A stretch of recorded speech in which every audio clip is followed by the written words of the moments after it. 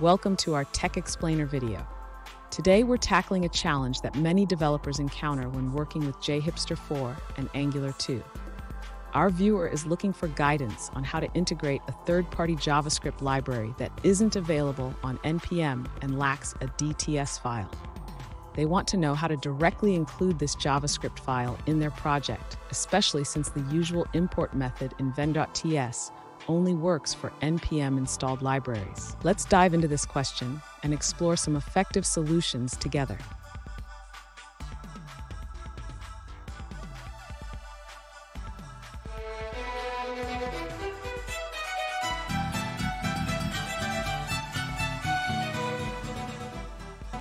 Alright guys, we're back with another technical video. Today I'll be going through your question, answering it, and hopefully you find your solution that you need.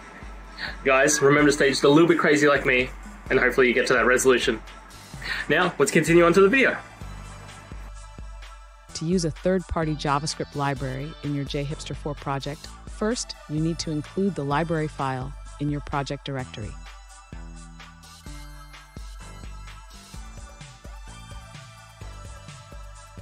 Next, you need to modify the Angular JSON file to ensure that the library is included in your build process. Open angular.json and add the path to your library under the scripts section.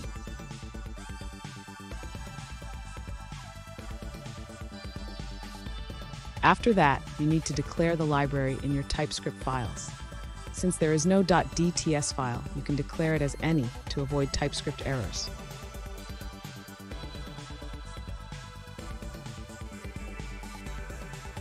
Now, you can use the library in your Angular components.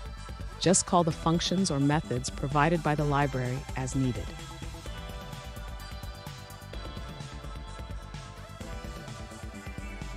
Finally, run your application to see the library in action. Use the command npm start to start your JHipster application.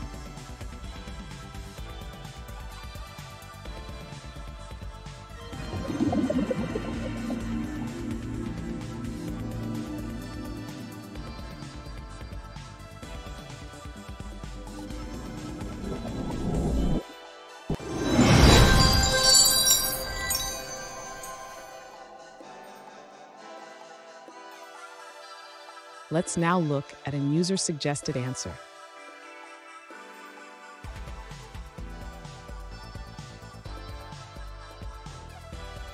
To use third-party JavaScript libraries with JHipster 4, you can simply link the library in your index.html file.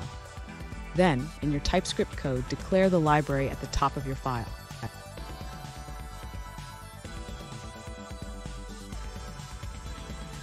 For example, you can import the component from Angular and call a function from your library in the constructor.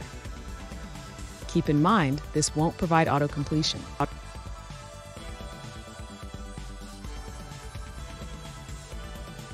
If you want auto-completion, you can create your own interfaces and declaration files, but this is optional.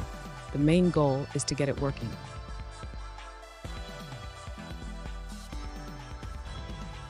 I hope that video helped find the resolution you're looking for.